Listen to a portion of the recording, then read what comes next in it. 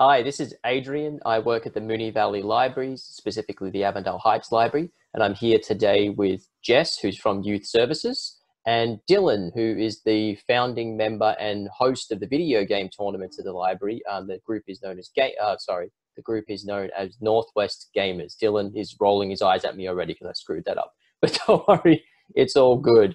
So we've been running these video game competitions at the library since about 2012.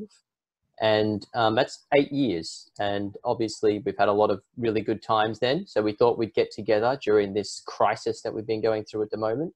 And we'd interview Dylan and he can take it from there. But first, Jess, would you like to talk about Youth Services' role in the video game competitions?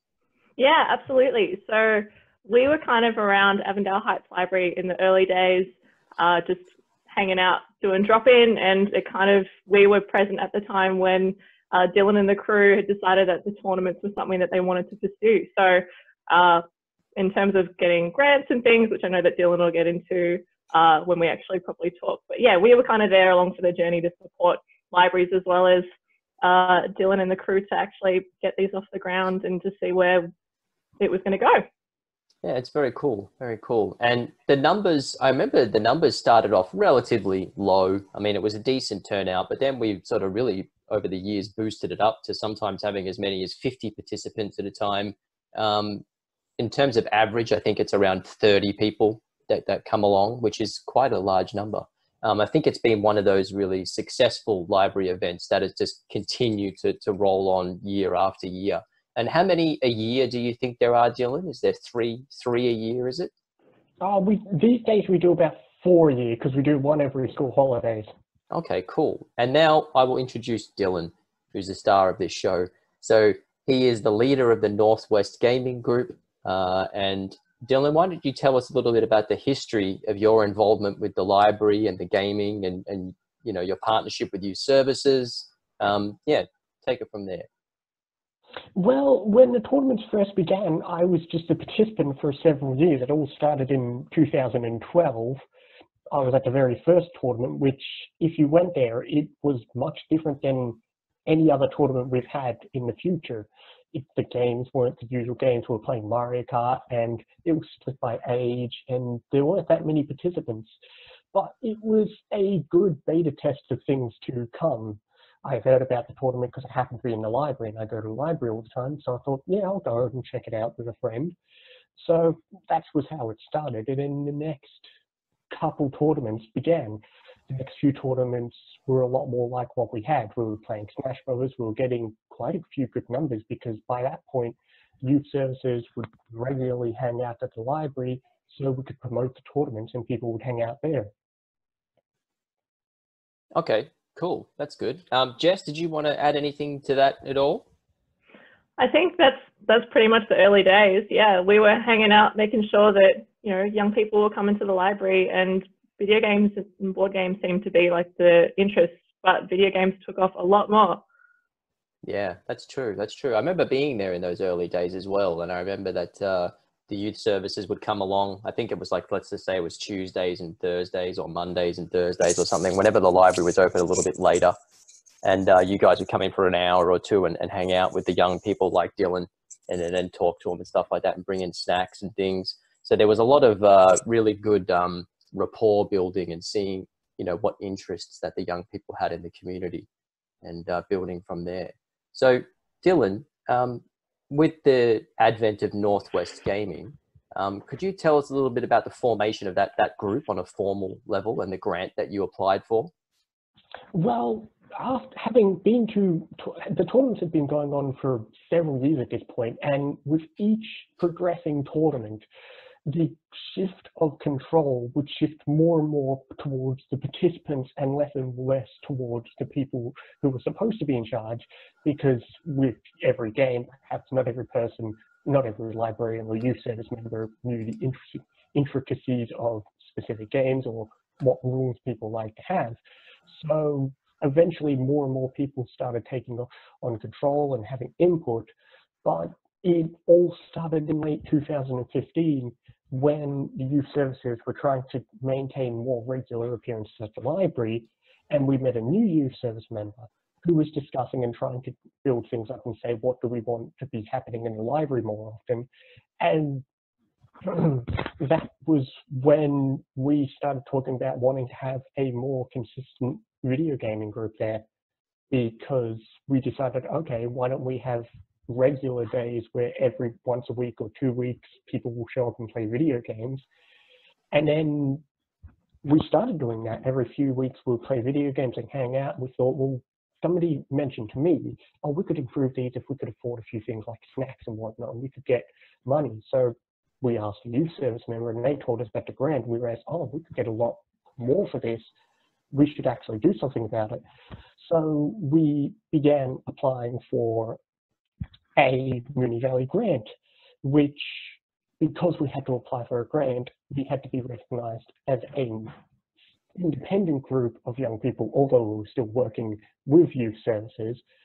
So that was how a group formed of several people who sometimes would have meetings with youth services, sometimes we'd have meetings on our own, planning what we need for a budget, planning what we need for the grant, and figuring out what future tournaments would be like with us as the designated hosts. Yeah, that's pretty cool. That's really cool. And what year was this specifically? Do you recall? The formation, the proper formation of the game nights began in very late 2015. So at that point, there'd been several years of consistent tournaments with a consistent group of regulars by that point. And then throughout early 2016, we began applying for the grant. I remember we specifically submitted the application in the first week of March, and then we were approved for the application in May, late May. I think, in fact, this week would have been, I think, the 4th anniversary of us getting the grant. I was just about to say that, 4 years. And that's crazy, because that means you said you have an average of about 4 tournaments a year. Yeah. So that's a lot of tournaments. That's a really successful thing that you've spearheaded there. So congratulations. That's a really big milestone. I know that the library's not exactly open at the moment, so you can't sort of celebrate the way you want to, but with a massive tournament or something like that. But that might be something for the future. Maybe you could plan like a 5th birthday. You know what I mean? Like a 5th anniversary is usually something that's celebrated. Like the library, I remember Avondale Heights Library had a 5th anniversary birthday party several years ago. So yeah, would that be something that you'd be interested in trying to maybe organize? Oh, definitely. We could always do more celebrations, although there's so many milestones to choose. Do we choose when we first had that group meeting? Do we choose when we officially designated ourselves as Northwest Gaming when we're playing for the budget? Do we celebrate when we got the budget, which would be easy to celebrate because that's always the 25th of May? Do we celebrate when the first tournament happened 8 years ago? There's so many significant dates as we've gone forward. Yeah. Yeah. No, that's really cool. And how would you rate your experience, like working alongside youth services and some of the library staff, obviously, as well? Has it been pleasurable overall? Oh, it has. I mean, it's always been an up and down experience. Sometimes there's been times, particularly in the early tournaments, there was a brief moment where we thought youth services was fading away a bit. There was a few less tournaments than normal. And that's really when we started to want to spearhead the applying for the grant, because we figured, well, I mean, we can't blame youth services, but sometimes, hey, not everyone can be there, or maybe, hey, they didn't get approving for the funding for this tournament. But if we get a grant, it's in our hands, so we can say, right, we're in a tournament, we have this food, we have this prizes, we can make sure we have everything we need. Interesting. And Jess, do you have anything to add in regards to like the youth services side of things, like interacting with the Northwest Gamers? And Oh, absolutely. I think, because I came into the storyline, I think, just towards maybe around the same time, actually, late 2015, 2016, my transitioning into working full time. And I remember this like coming into fruition and hearing about the grants from the previous worker, and, coming along for some meetings and discussions about like, okay, what's the next game for the next tournament and all of that sort of stuff. And I think, kind of going back of what you said, Dylan, it's really good that you guys had the ownership, because that way, one, it's completely yours, but two, you don't need to be reliant on, the youth team. Like you could kind of have that autonomy to, plan, and you only really lent on us when you had questions, and even then there were very few, and it would mostly be just in terms of just adhering to whatever the grant required you to do, if anything. That's pretty cool. And what exactly did you end up spending the grant money on, Dylan? Like, what did you invest in? We got, I believe, roughly $4,500, which we had to pay for two new consoles, a Wii U and a PlayStation. The PlayStation was used about one time, and the Wii U we still occasionally use, but not as much now because times have moved on. We've gone through so many consoles and games in 8 years, it's ridiculous. We also bought a projector because at the time of applying for the grant, the library had a bad history of something always happening to their projector, so now we've got our own projector. Even though now now, because we do two tournaments at once, we rely on two projectors, so one of them's not ours anyway.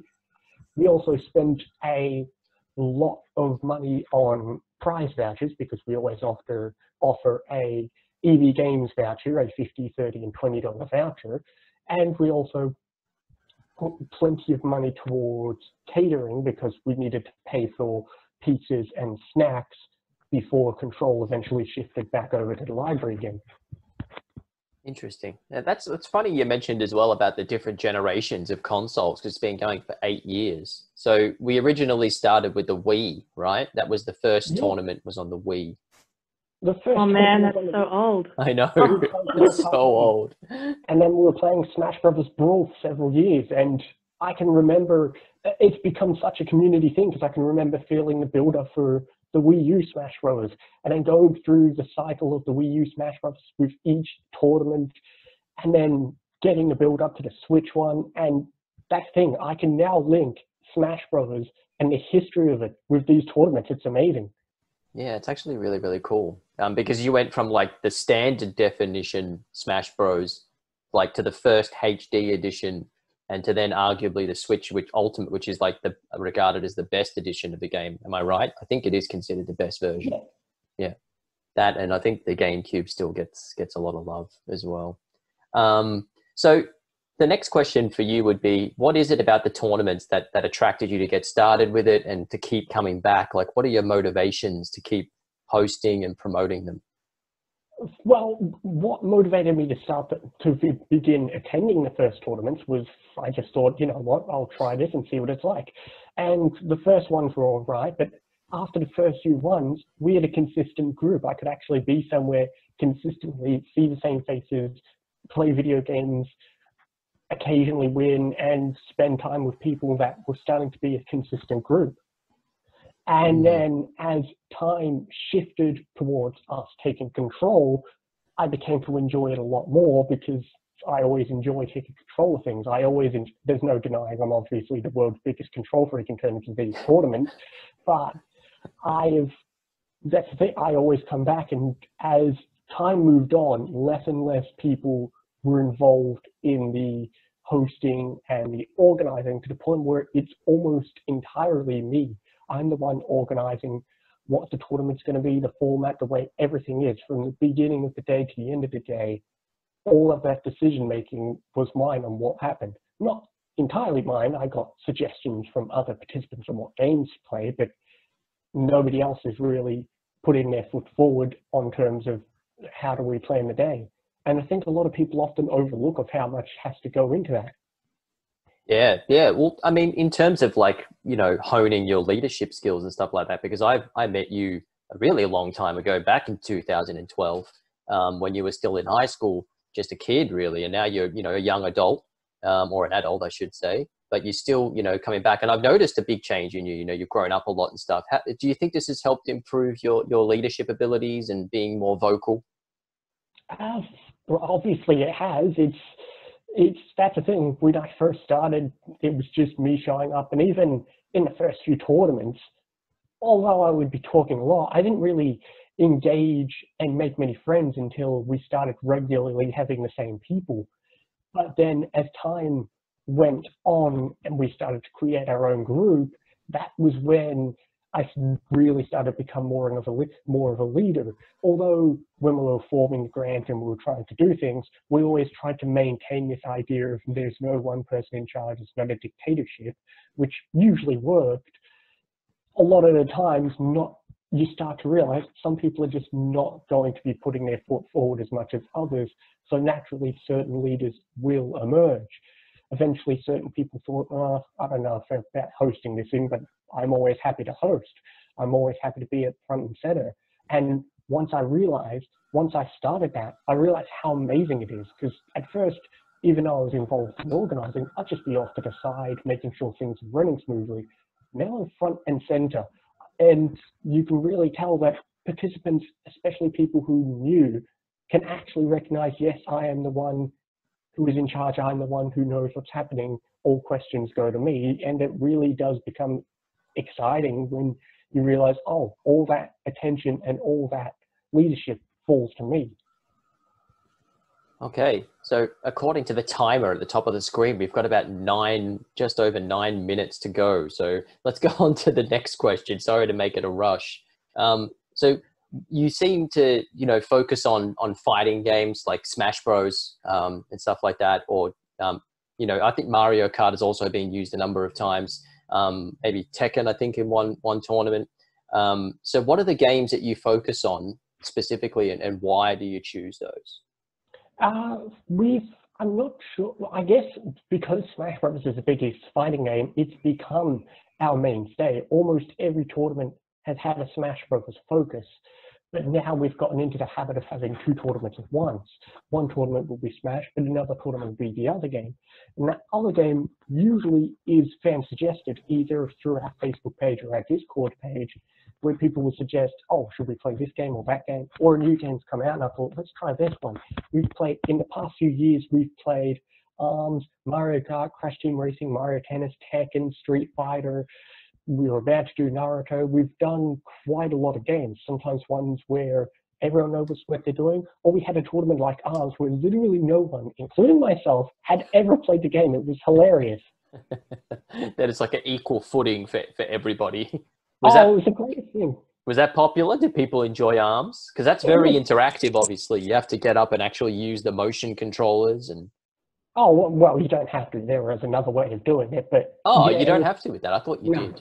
But yeah, it was a very fun thing. Although I wasn't necessarily the one hosting it. It was always fun when people walk into the room, it's like, oh, I don't know about ARMS. I've never played it. And then we announced, well, okay, no one so far has said they know how to play it, which made it really hilarious.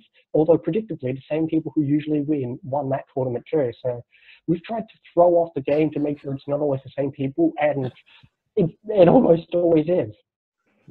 Interesting. Jess, do you have anything to add about the game choices that you've seen over the years? Or I was going to say, I do recall like the time when we've had the tournament up at our youth space in Nidri, and the setup, I've really thought it was really clever how you guys had like kind of the area for if you got knocked out of a round, you could still participate in something and not feel like you'd really lost per se. You could still be involved in the games, just you had your own little kind of private corner. Or if you didn't want to participate in the main tournament at all and actually just wanted to just play a game and try something out, that was available. And I know that was something you guys have workshopped over the years. So I like that. I think it was like Pikmin. I think that was the thing that you guys played like just for fun at one point. Yeah, many games. But yeah, that was starting at the youth space. We really wanted to move to an idea of not always having it just be one tournament, because at the first tournaments, a common complaint was, okay, you play a tournament, you have a few games, and that's it. You lose, you're out, and that's the end. But now, at the youth spaces, we had a normal tournament on stage, and then off to the side, we had a TV where it wasn't a tournament, you could just play for fun. And then we moved back to the library, although instead of that, we had 2 tournaments, so you had more focus. And then we had 3 tournaments, because once one Smash tournament ended, we'd move on to another. So you were almost always getting ready to play a game. And then, because naturally one tournament would finish before the other, that side of the room could now become room for you to just play for fun. So people were a lot less bored. We were always integrating new ideas, whether it be having a casual corner, or having trivia, or just having new ways for people to get involved, or to just shake up the ways of making sure more people can get a prize, not just the people who always know how to win Smash Bros. What we've loved over the years as well is the fact that, because you guys know who your audience are, you listen to everybody, and that's why, I think that's one of the reasons why these things go so well. Like, you don't ignore suggestions, you take on the feedback and you adapt. And because, if you didn't do that, then you probably wouldn't be having the traction that you have. And this momentum is incredible, and what I was saying to one of the other librarians at your tournament this year is that you just see so much of like a diverse age group at your tournaments. Like, you have some really, like, you've got preteens there all the way up into the early 20s, and that's incredible. It can be really hard to get people of such a age group mingling, and you guys have done that seamlessly. And it's just, for myself as the person on the youth team, that is just so heartening, and like, it's just incredible. Like, you guys should be incredibly proud of yourselves. Yeah, you should be. They're really, it's amazing to sort of be at the tournaments and to see it all unfolding. They're just so popular, and everyone is so happy to be there, and really supportive of each other as well. I mean, there's people like chanting each other's names and spurring each other on, and always handshaking and stuff like that after, winning and losing. It's actually really a very graceful sort of experience. Everyone's being a lot of sportsmanship as well, which is a good thing. So we've got about 4.5 minutes. So just move on to the last question. So what do you see for the future, Dylan? Sorry, what was that? I said we may have to go into a part 2. We might. It's all good. It's all good. What do you see for the future of Northwest Gaming? I'm not really sure. I mean, well, post-COVID anyway, like that has to be the caveat. It would, I mean, like every tournament, the previous tournament is just a learning experience for the next one. Every time I finish a tournament, I realize, oh, maybe I should do this thing. Maybe I should try not to do this thing as much, because not just the organizing, but the hosting as well, the way I present myself or somebody else at the tournament. Sometimes I've got to remember this is a community event, and sometimes I think, okay, I'm just having fun with friends, but it isn't really a community event with anyone there. So it's always a big, massive learning experience where I really do take on a lot of criticism at times, but I do take it on. So the future is ever changing. I've just got to think, okay, what can I do next? Just figure out what game people want, what new ideas can I try?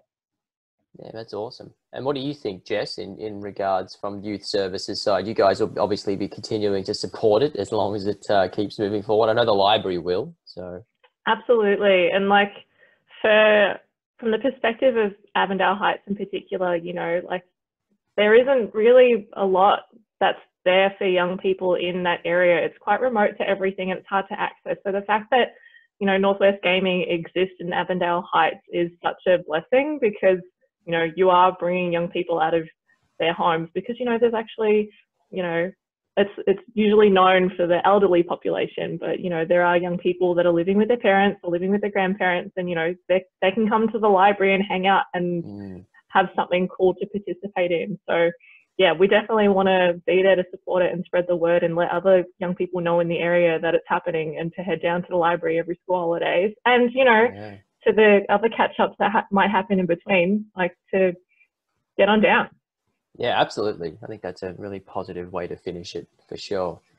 So I think that you guys, Dylan, personally for Northwest Gaming, should be aiming for like a really big tournament for the comeback. So obviously, we're all very optimistic that eventually this time we're going through is going to pass and things will get back to normal.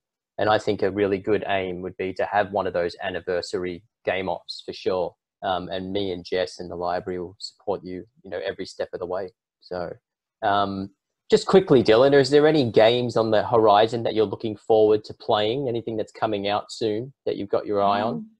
Not particularly, because there haven't been many games announced lately, although this time of year, usually games start to get announced in a few months, but there haven't been many games I can think about coming out. We know practically nothing about the next year or the end of the year, especially no games that be good at the tournament. The next tournament would definitely be Smash Brothers and whatever somebody suggests.